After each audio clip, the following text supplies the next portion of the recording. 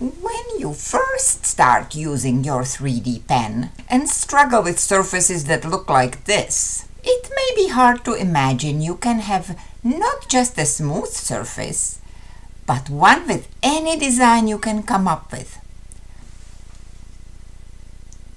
Perfectly customized to your project, without having to paint it on later.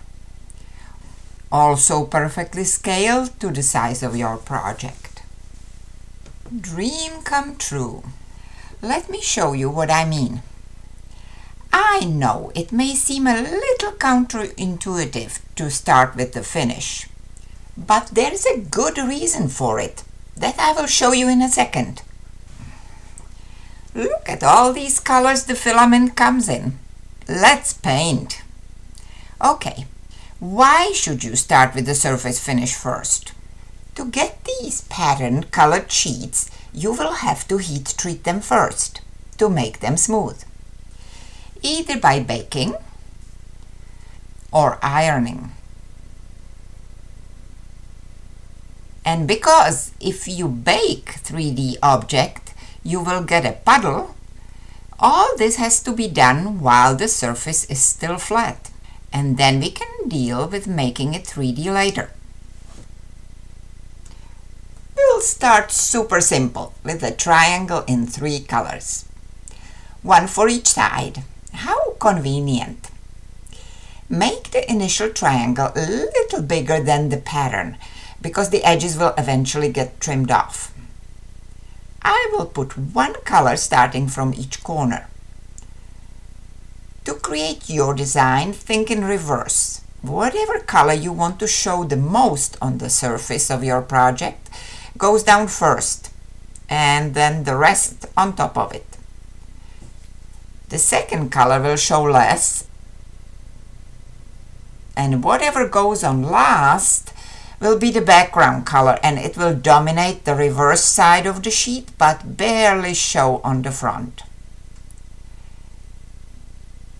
Now, how do we get from here to a solid sheet? See, these strands are pretty flimsy, not even attached to each other. Let's start with ironing, because baking is a slightly different story. There is an ironing video linked in the description if you need to get the details.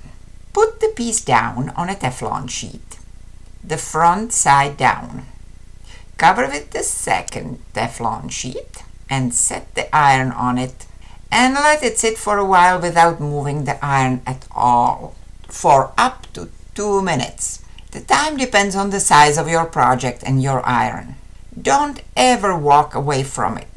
I always set a timer to remind myself in case I get accidentally distracted. When the time is up, check the whole stack against a light source for holes. This is just a plain black sheet, but you get the idea. If there are holes, keep ironing. If you don't see any holes, level it briefly on both sides and stick it in between 2 marble tiles to cool quickly and prevent any unwanted warping of the sheet. Hot plastic will stick to the liner, so cool it completely before removal. And here we go. We have a solid finished surface with a pattern. No need to smooth, sand or paint. Just trim back to the intended size. Okay, now we can go 3D. Time to trim and assemble. This veneer is relatively thin, so it can still be cut to size with scissors. The thickness of the veneer depends on how many layers of plastic you put over each other, how densely, and so on. The bigger the veneer sheet, the harder it is to make it flawless. So start small. Make sure all your parts are the same size, and we'll assemble this just like we did the octahedron in the seamless surfaces video.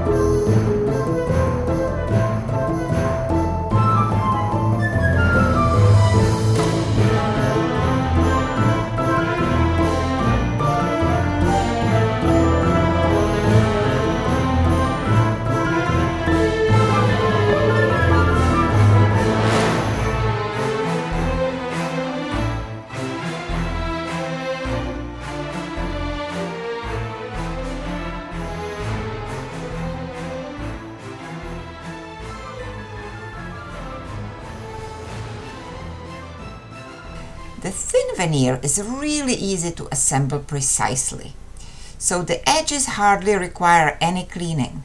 However, the resulting shape could be pretty fragile, so if you need, you can make the whole structure sturdier by adding an extra layer or two to the inside of the shape while you can still reach into it.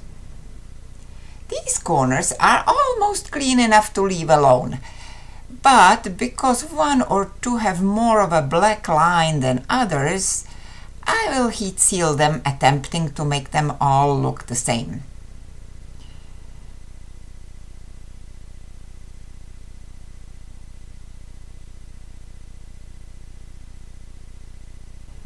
And then we'll need to clean and sand the seams a bit, but that's pretty minimal cleanup compared to some other methods.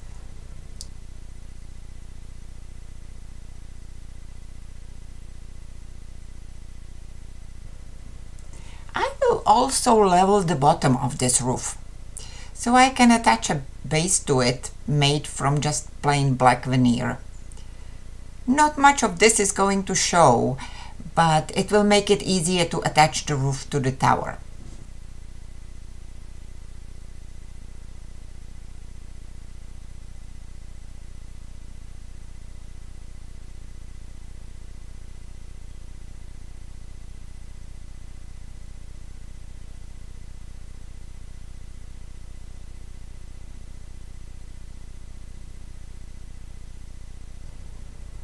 Here we go. Leave me a comment if you need to see how to make the brick texture too. Obviously, no technique is best for every single project. So, when would you want to use veneers?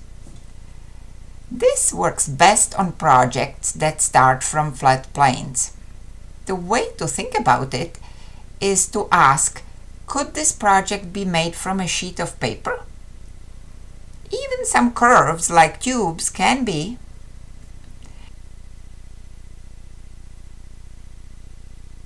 And the same can be said for cones.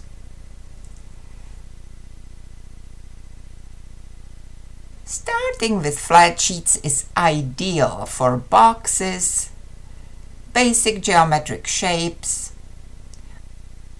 or small architectural projects. So if you are into model railroads, dollhouses, fairy houses, or Christmas villages, this is your technique. But if you want to make a small intricate sculpture of a character or an animal, let's say a lizard, you will want to take a different approach, like this one. So check this out next, and if you need to know more, subscribe!